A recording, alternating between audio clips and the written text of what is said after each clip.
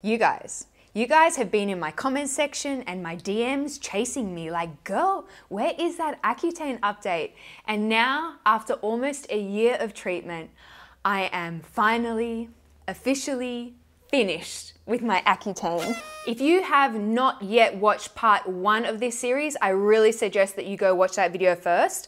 It covers how Accutane works, why I went on Accutane, important context about my skin, weekly check-ins. And then in part 2, we covered my skincare routine, some of my favorite sunscreens to use while on Accutane, some more weekly check-ins. And now you're watching part 3, the final video where we discuss whether Accutane worked for me, all of the side effects I experienced throughout treatment, and also at the end I want to do a little bit of an FAQ, answer some of those frequently asked questions that I noticed that kept reoccurring in the comment section. So quick reminder, I was on a dose of 20 meg of oral isotretinoin daily over the course of about a year. It was just shy of a year. That was my course. And this is considered to be a low dose Accutane treatment. The idea here is that a lower dose over a longer time period addresses the acne while minimizing the side effects. Pretty please, do not go to your healthcare professional and be like, Karima, from the University of YouTube, this girl from down under said that 20 meg every day over a year would be the way to go. Don't do that. Your treatment plan might look different to mine because you might be a different sex, a different weight, a different height. Your dermatologist might have a different approach. YouTube is good for sharing experiences, but it is no substitute for medical advice. Please talk to your doctor. I had every intention of continuing the weekly check-ins that I did in part 1 and part 2, but truthfully, 2021, life just sort of hit me in the face.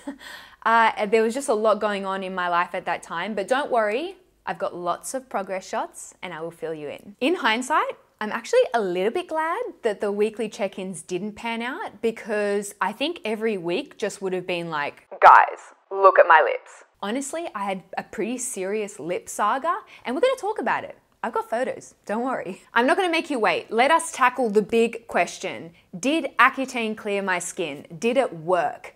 Drum roll. Yeah, 100% for sure it worked. I'm gonna pop some comparison photos on the screen from before I started treatment to now after finishing treatment.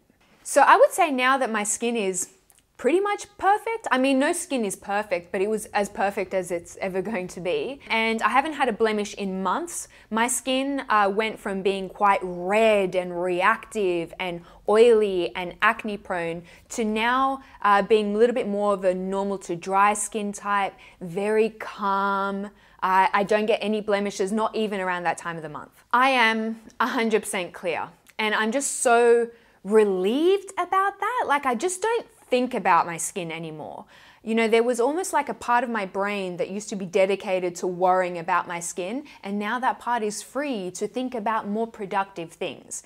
To me, this was like a very successful treatment plan, and if for some reason I had to do it all over again, I would. So let us imagine a timeline. I would say that I experienced the most rapid improvement in the first 7 weeks of treatment. I know that a lot of people who take Accutane find that their skin gets worse before it gets better.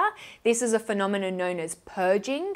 I didn't actually experience any purging. My skin appeared to respond immediately. At that 7-week mark, I was still getting an occasional sore blemish on the lower portion of my face and my neck, but the vast majority of the congestion on my face had cleared. From weeks 11 to weeks 19, my face was completely clear, but I was still getting these really kind of sore, blind blemishes on my neck. Week 19, if we recall that planet that I grew on my neck, that cystic blemish, that would actually turn out to be the last blemish that I experienced. So from weeks 19 onwards, my skin just slowly improved. It was like that last 20% of progress after weeks 19. I wasn't getting any additional blemishes. My acne scarring was slowly fading. My skin just looked really happy. Just really happy. And I really expected going into this experience that I would get really dry and really flaky. I didn't experience that. I had some gentle flaking around the mouth sometimes, but like negligible. And I think actually that was because I was on a low dose treatment plan. Had I been on a higher dose, I think I would have experienced more of those side effects. That is not to say that I didn't experience side effects, because I most certainly did. Most of the side effects that I experienced I would describe as annoying, right? Mildly irritating. Also, all of the side effects came on very gradually. So it wasn't like anything caught me off guard or one morning I woke up and had a severe side effect. It all came on very gradually so that I could see it emerging and be like, oh yeah, like I see what's going on here. I wasn't panicky at all throughout. I have the official list of Accutane side effects as listed in the pamphlet, and I wanted to go through this again together. I did this also in part 1 if you want to compare. So the first one is dryness of the lips, mouth, nose, and skin. So yes, my facial skin was a little bit dry and flaky, but nothing serious. I did notice that the inside of my nose would get quite dry and crusty. I just get a bit of Q-tip, a bit of lip balm, go up there, that solved the issue entirely. My body skin didn't change much. I didn't get excessively dry on my body. The only exception is I was a little bit oilier on my chest and my back, and I had a little bit of congestion there prior, and Accutane seemed to have solved that, and now my skin is just normal. So if you were wondering whether Accutane can treat acne on the body, yes it can. Next, we've got fragile skin. So somewhat fragile. I noticed that my skin would scratch quite easily, and so I avoided doing all the things that might disrupt my skin, like waxing or chemical exfoliants, laser. You shouldn't do any of that because your skin is quite fragile. Change in the color of skin. No, I don't think so. Peeling of the palms of the hands and the soles of the feet. So I noticed a little bit of peeling on the bottom of my feet when I was running a lot. And I did actually find that blisters on my feet and cuts on my hand were so slow to heal. Super slow. I've still got some little scars on my hands from like little paper cuts. It was like so ridiculous. Itchy skin rash. So I am prone to dermatitis, and I did experience some perioral dermatitis while on this treatment. And I'm going to talk about that more when I talk about my lip saga, because they're connected. An increased susceptibility to sunburn. Yes, I got burnt recently. I never get burnt. I haven't been burnt in years. I was so cranky with myself. Definitely you need to use a sunscreen every day. Flaring of acne, usually at the start of treatment. So I imagine this is describing purging. I didn't experience purging, and I have a funny feeling, this is my theory, I have a funny feeling that it's because I was on topical Retin-A prior to going on Accutane, and maybe that sort of emerged all of that dwelling congestion. I didn't experience purging. Sweating. No, I don't think I noticed a difference there. Changes to the nails. Look, my nails have always been crap, but they became especially crap towards the end of my treatment. Like I had 2 or 3 nails where they just split in the nail bed, and I just had to like watch them grow out. It didn't hurt at all. It just looked ugly. Eye problems such as dry, sore, swollen or itchy eyes, discharge, or trouble seeing at night. Yeah, I actually think that I might have experienced all of those. It started off as mildly dry eyes in the morning. I would wake up in the morning and my lids would be like stuck to my eyeballs. Great visual. And then I noticed that sometimes my vision would get a bit blurry, and then I noticed that I became sensitive to light. So when I was driving, I had to wear sunglasses. It became quite torturous to film videos in front of the studio lights. And then also towards the end of my treatment, I noticed that my eyes were just generally irritated, right? So I would take photos for this, and I would notice that my eyes were always bloodshot and red. It was one of those side effects that tended to dip in and out. So sometimes I noticed it more often, other times I didn't notice it at all. Yeah, so I already actually feel as though this side effect is wearing off now after a few weeks of finishing treatment. Sexual dysfunction, including impaired sexual function in males, decreased libido, and gynecomastia. Nope, didn't notice any of that. Nosebleeds. No, but my nose constantly dripped. After like, I think it was the 4 or 5 month mark, my nose was just always running.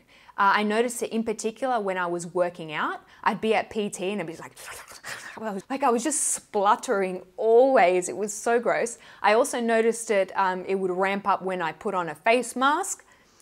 Face mask, a 2021 essential, like you can't avoid it. Tenderness or stiffness in your bones, joints or muscles. Nope, didn't notice any of that. Tiredness. How do people measure this? Like everyone's tired. That's just the nature of the beast, isn't it? Headache? No.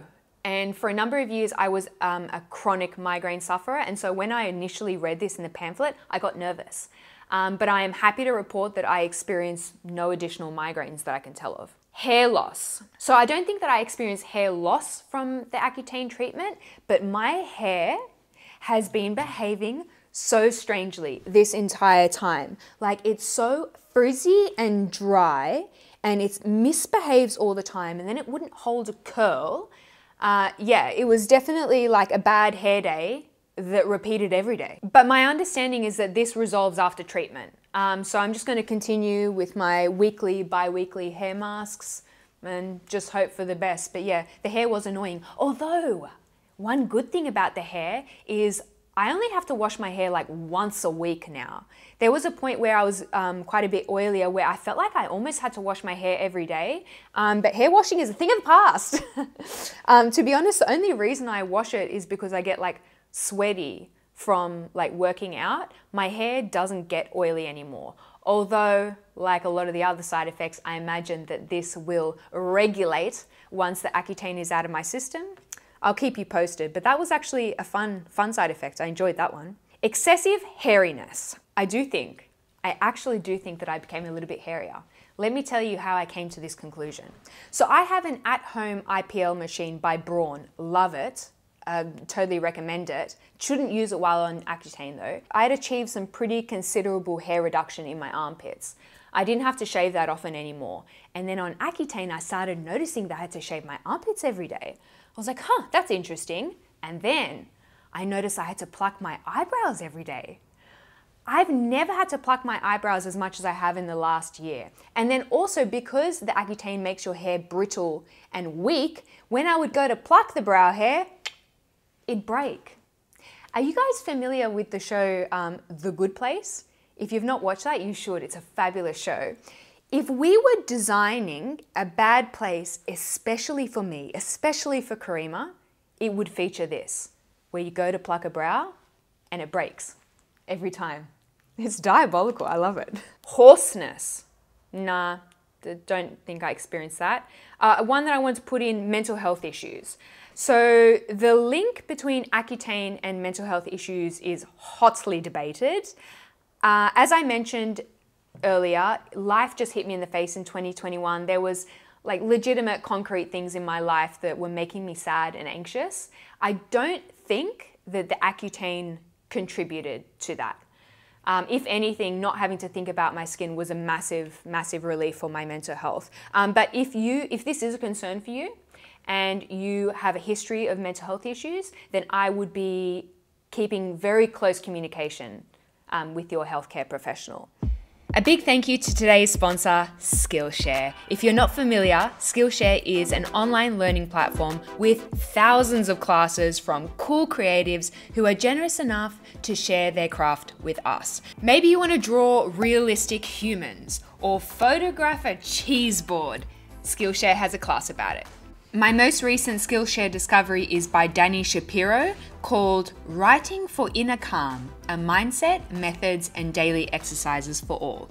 So Dani is a novelist, she's a best-selling novelist, and this class is about writing, but I think that there are some valuable lessons here for any creatives. So she talks about the importance of rituals. I'm big on rituals, I'm a big believer.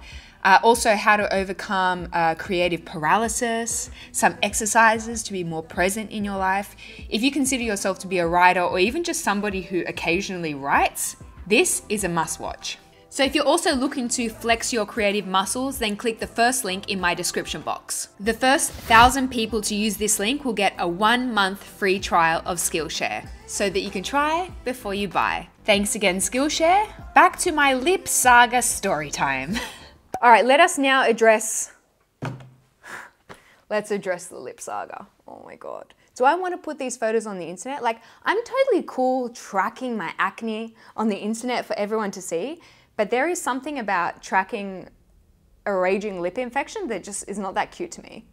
At week 16, I first documented that I was experiencing a little bit of a flaky red perioral dermatitis around my mouth, okay? My lips went from peeling lightly in very fine sheets to peeling in big chunks of skin that was leaving my lips like bloody and like split. It was really intense. And then I noticed that the area underneath my lip here on the vermilion border had become really crusty and it was weeping and it just didn't appear to be healing. I mean, I can laugh about it now, but at the time I was like, man, this must be the Accutane lips that everyone is talking about. Like, it's insane. And I think I also have a little bit of the tendency to dismiss things like, this is fine. Like, the house is on fire and my lips are bleeding, but this is totally fine. So I walk into my dermatologist's office and the first thing she says to me is, oh my God, are you okay? And I just had this moment, like cute existential crisis. I was like, am I okay? But really, like, am I okay? She was like, your lips. I was like, oh yes, absolutely, my lips, please help me. So she took some swab tests and confirmed, yes, it's an infection. I did 2 separate rounds of antibiotics in an attempt to treat this infection, and I just couldn't get on top of it. I actually, truthfully, I finished my treatment like 2 weeks early because I couldn't get on top of this lip infection, and I really didn't want to go on another round of antibiotics. If you're a woman, you know, antibiotics mess with your system. So I picked the lesser of the 2 evils, although I did notice that once I ceased taking the pills, the lips cleared up real fast. They resolved. Happy ending. Okay, so what did we learn from Karima's lip saga? If you are on Accutane and you have dry lips and your lips are peeling lightly, then that might be normal. If you are on Accutane and your lips are peeling in big hunks that are leaving your lips bloody, unable to heal, if you're experiencing a rash around your mouth, if you have any sores around your mouth, these are all signs that you should definitely talk to your dermatologist, because that might be something that needs treatment. Had I got treatment earlier, maybe it wouldn't have turned out to be such a big deal at the end. Although I'm sure some of you can like recognize yourself in my story, I think women especially have the tendency to underreport symptoms. This is fine, my lips are bleeding, but this is totally fine. But it's really important that we all advocate for ourselves. I think that was an important lesson for me to learn again. Now I want to address some of your frequently asked questions. So many people asked again about my dose and the length of my treatment. I was on 20 meg a day every day for just shy of a year. Your treatment might look different to my treatment because we are likely different sized humans. Do you have to be on the contraceptive pill? So I think this might depend on your country, your dermatologist. I was told that you have to be on 2 forms of birth control. Accutane is a teratogen. It can cause birth defects. So it's very important that you don't get pregnant while on this drug. What was your skincare routine during Accutane? So I detailed my skincare routine in part 2, which I will link on the screen. My skin actually didn't get super dry, as I mentioned. So for me, it was all about just really gentle, nourishing, hydrating skincare. No AHAs, no BHAs, no scrubs, no retinol, no actives, really. Just really gentle, nourishing skincare. Everything like super gentle and simple. What lip balm is best for Accutane? Well. Do I have a treat for you? I reviewed 40 lip balms in a video. I'm gonna link on the screen. You can go watch that. Depends what you like. Depends what you like, baby doll. Does Accutane address scarring? So because the skin turns over so rapidly on Accutane, I did notice that any red or purpled or dark discoloration tended to fade a little bit quicker. If your scarring is older scarring or it's textured scarring, so it's like pock marks, I'm not sure how Accutane would really address that. I don't know how much improvement that you're gonna see there, but there are so many like topical options and lasers that you can discuss with your dermatologist once you finish once you finish your treatment course. Will the acne stay away after you finish the course? So that's the goal. That's the goal. For many people, Accutane does cure their acne forever. For others, there is a chance of relapse. And there are risk factors for relapse, right? So one of them is if you have an underlying health condition like PCOS. I read one article that said men are also twice as likely to relapse as women. Also, if your treatment plan wasn't long enough, or perhaps if the patient was often taking the Accutane on an empty stomach, that means it's not as bioavailable, right? Accutane is fat soluble, so you should take it on a full stomach, preferably with a fat source, so that it can really absorb into your system. I'm gonna pop some studies in the description box if you wanna read up a little bit more about that. Will Accutane change my skin type? So Accutane does shrink the sebaceous glands, so it would be fair to think that you will be less oily than before your treatment.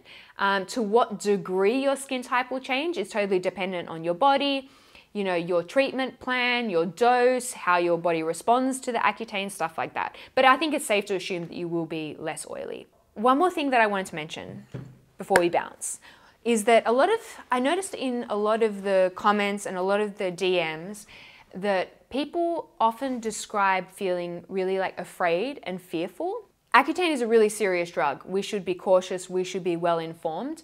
But for me, when I was kind of fearful about going on Accutane, the antidote for me was knowledge. Before I started Accutane, I made a real effort to seek out the journal articles and the scientific articles and really try to read them, even though there's a lot of jargon and they were really boring. And honestly, some of them, the studies didn't seem so robust. But I wanted to learn as much as I could about this drug because I need to know what I'm putting in my body, right?